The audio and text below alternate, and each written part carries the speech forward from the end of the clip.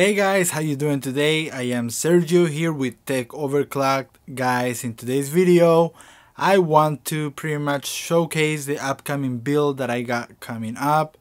I'm going to start off with the case. I got the tempered glass entities or entities case, which I regret buying it. Kind of regret, kind of not.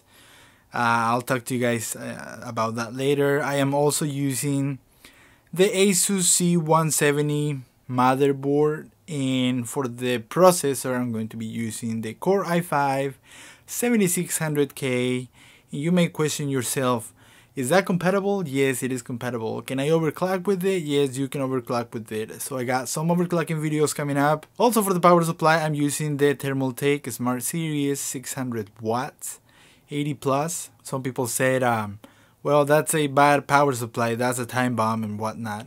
I have used several of them and they're not bad. It's just the name and some fanboyism kind of thing. But anyways, let's put that to the side.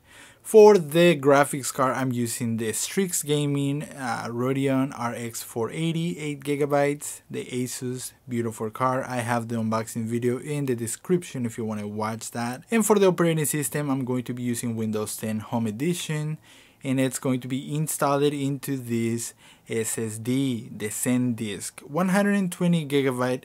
And to install the games and everything else, I'm going to be using this 2TB Western Digital hard drive, mechanical hard drive. It's the black edition. And for the RAM, I'm going to be using 16GB of DDR4. The brand is the G.Skill Trident C. It's at 3200 MHz. Really good RAM. I also got some benchmarks in the description if you want to watch that. To cool down the processor, the CPU, I got the Captain 240EX, the white edition. Also a very good all-in-one water cooler. And also guys, for the motherboard, I'm going to be using these extension cables, beautiful extension cables. I got the 24-pin and I have an 8-pin for the graphics card. It's going to look amazing. They already have cable comms.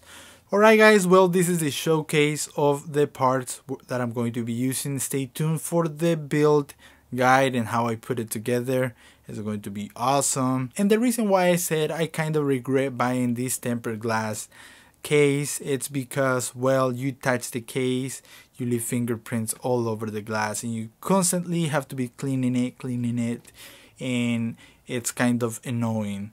Also, to be able to remove the side panels, you have to remove 4 screws, and that it's I'm not gonna say time consuming, but it's very annoying, you know, taking out each screw by each screw and carefully removing that. So probably by now there's some updated versions of, you know, this type of tempered glass stuff. So that's the one reason why I kind of regret buying this case.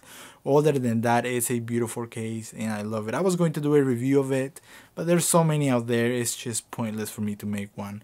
But my honest opinion of it, the case is beautiful design inside and out, and it's just a fingerprint magnet. Alright guys, stay tuned for the next video. I'll see you guys next time. You guys are awesome.